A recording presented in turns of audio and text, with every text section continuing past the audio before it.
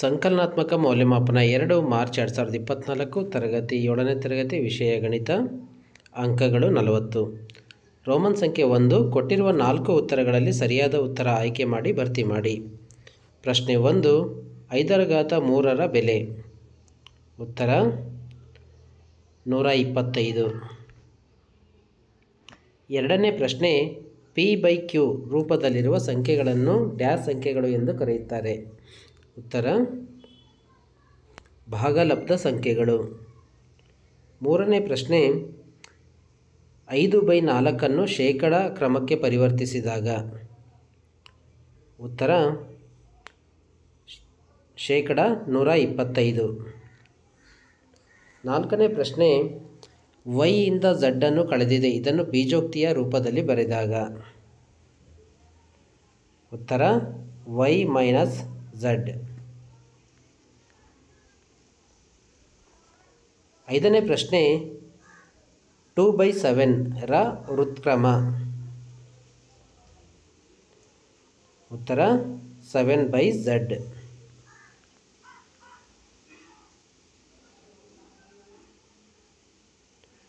ಆರನೇ ಪ್ರಶ್ನೆ ವೃತ್ತದ ಪರಿಧಿ =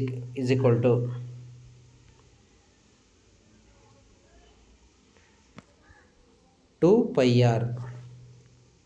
ಏಳನೇ ಪ್ರಶ್ನೆ 5xy ನ ಸಂಖ್ಯಾ ಸಹಗುಣಕ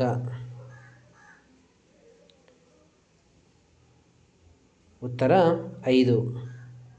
ಎಂಟನೇ ಪ್ರಶ್ನೆ ಪೈನ ಬೆಲೆ ಎಷ್ಟು? ಉತ್ತರ ಪೈನ ಬೆಲೆ 3.14. ರೋಮನ್ ಸಂಖ್ಯೆ 2 ಖಾಲಿ ಜಾಗಗಳನ್ನು ಸೂಕ್ತ ಉತ್ತರಗಳಿಂದ ಉತ್ತರಿಸಿ. ಒಂಬತ್ತನೇ ಪ್ರಶ್ನೆ 2 ಭಾಗಲಬ್ಧ ಸಂಖ್ಯೆಗಳ ನಡುವೆ ಡ್ಯಾಶ್ ಭಾಗಲಬ್ಧ ಸಂಖ್ಯೆಗಳಿರುತ್ತವೆ. ಒಂಬತ್ತನೇ ಪ್ರಶ್ನೆಗೆ ಉತ್ತರ ಅಪರಿಮಿತ. ಹತ್ತನೇ ಪ್ರಶ್ನೆ ಚೌಕವು ಡ್ಯಾಶ್ ಮುಖಗಳನ್ನು ಹೊಂದಿದೆ. ಹತ್ತನೇ ಪ್ರಶ್ನೆಗೆ ಉತ್ತರ 6. 11ನೇ ಪ್ರಶ್ನೆ 3 ಆಯಾಮದ ಆಕೃತಿಗಳನ್ನು ಡ್ಯಾಶ್ ಎನ್ನುತ್ತಾರೆ. ಉತ್ತರ ಘನಾಕೃತಿಗಳು. 12ನೇ ಪ್ರಶ್ನೆ a⁴m × a⁴n = ಉತ್ತರ a⁴m+n. ರೋಮನ್ ಸಂಖ್ಯೆ 3 ಈ ಕೆಳಗಿನ ಸಮಸ್ಯೆಗಳನ್ನು ಬಿಡಿಸಿ. 13ನೇ ಪ್ರಶ್ನೆ ಮೊತ್ತವನ್ನು ಕಂಡುಹಿಡಿಯಿರಿ. a 5/3 + 3/5 ಉತ್ತರ 5/3 + 3/5 = 25 + 9 / 15 = 34/15 = 2 4/15. 14ನೇ ಪ್ರಶ್ನೆ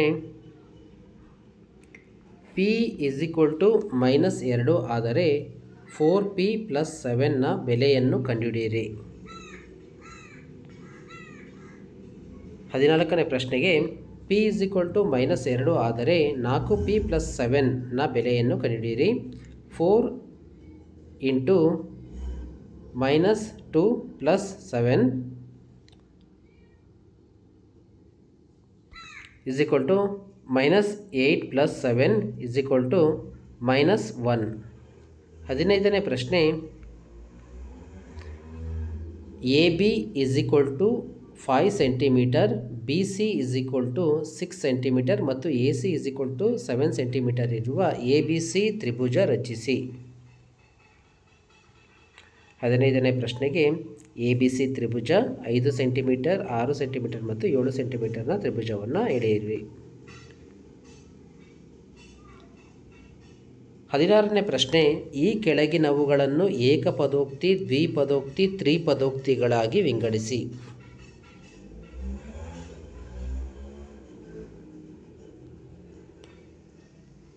ಏಕಪದೋಕ್ತಿ 7mn/2, ದ್ವಿಪದೋಕ್ತಿ 4y - 7z 5 - 3t, ತ್ರಿಪದೋಕ್ತಿ Z ಘಾತ 2 3z plus 8 x plus Y minus X Y.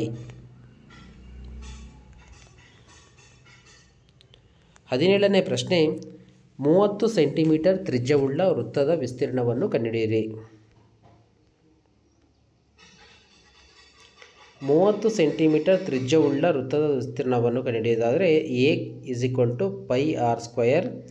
ಪೈನ ಬೆಲೆ 3.14 into r² 30 into 30 3.14 into 30 into 30 900 2826 centimetre per square. 18ನೇ ಪ್ರಶ್ನೆ, ಮುಂದಿನವುಗಳು ಸಮಮಿತಿ ರೇಖೆಯನ್ನು ಬೇರೆ ಯಾವ ರೀತಿಯಲ್ಲಿ ಹೆಸರಿಸಬಹುದು? ಸಮದ್ವಿಬಾಹು ತ್ರಿಭುಜ ಮತ್ತು ಆವೃತ್ತ ಮತ್ತು ವೃತ್ತ.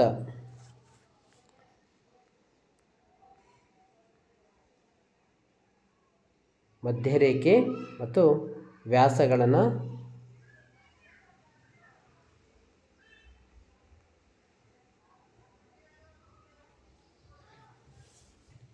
ಹತ್ತೊಂಬತ್ತನೇ ಪ್ರಶ್ನೆ, ಈ ಕೆಳಗಿನ ಆಕೃತಿಗಳಿಗೆ ಜಾಲಗಳನ್ನು ರಚಿಸಿ. ಎ ಮತ್ತು ಬಿ ಎರಡು ಆಕೃತಿಗಳಿಗೆ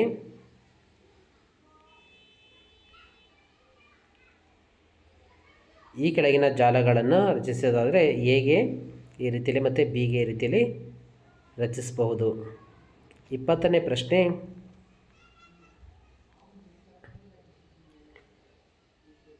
ನಾಲ್ಕು ಘನಾಕೃತಿಗಳನ್ನು ಹೆಸರಿಸಿ. ಘನ, ಆಯತಘನ, ಗೋಳ, ಸ್ತಂಭಾಕೃತಿ, ಶಂಕುಗಳು. 21ನೇ ಪ್ರಶ್ನೆ,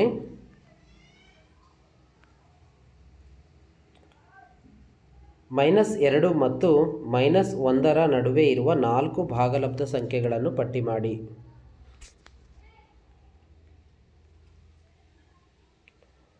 21 -3/5 -5/3 -8/5 -10/7 -9/5. 22ನೇ ಪ್ರಶ್ನೆ, 320 ಮೀಟರ್ ಸುತ್ತಳತೆ ಇರುವ ಚೌಕಾಕಾರದ ಉದ್ಯಾನವನದ ವಿಸ್ತೀರ್ಣ ಕಂಡುಹಿಡಿಯಿರಿ. ಚೌಕಾಕಾರದ ಉದ್ಯಾನವನದ ಸುತ್ತಳತೆ 320 ಮೀಟರ್ = 320/4 4 32 0 0 80 ಮೀಟರ್. ಚೌಕಾಕಾರದ ಉದ್ಯಾನವನದ ವಿಸ್ತೀರ್ಣ = a². 80 × 80 6400 ಚದುರ ಮೀಟರ್ಗಳು.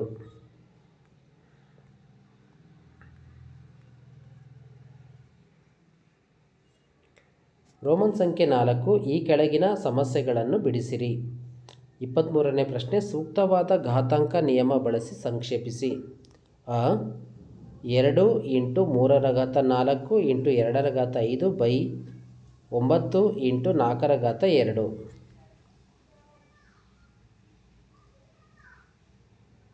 23ನೇ ಪ್ರಶ್ನೆಗೆ 2 × 3⁴ × 2⁵ 9 × 4⁴. 2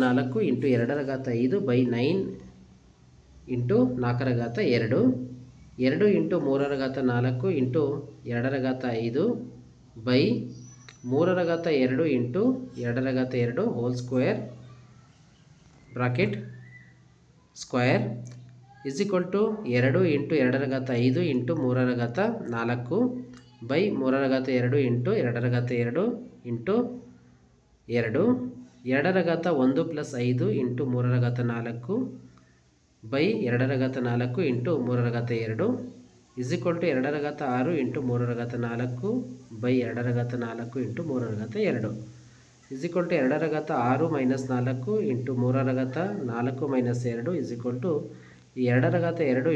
× 3⁴ 2 = 2⁵ 4 × 9 = 36.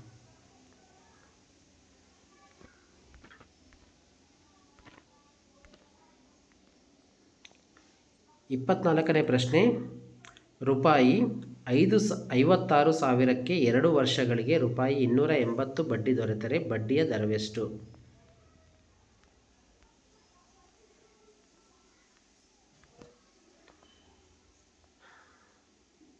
ಬಡ್ಡಿ ಸೂತ್ರ PTR is equal by divided by 100. I is equal to 280 ಐನ ಬೆಲೆ 280 ಆದರೆ 280 is equal to 5600 into R into 2 divided by 100. R is equal to 280 into 100 by 56,000 into 2. ಇದನ್ನು ಭಾಗಿಸಿದಾಗ 1/2 ಆಗುತ್ತೆ. is equal to 0.25. ಬಡ್ಡಿಯ ದರ 0.251 ವರ್ಷಕ್ಕೆ. ಧನ್ಯವಾದಗಳು.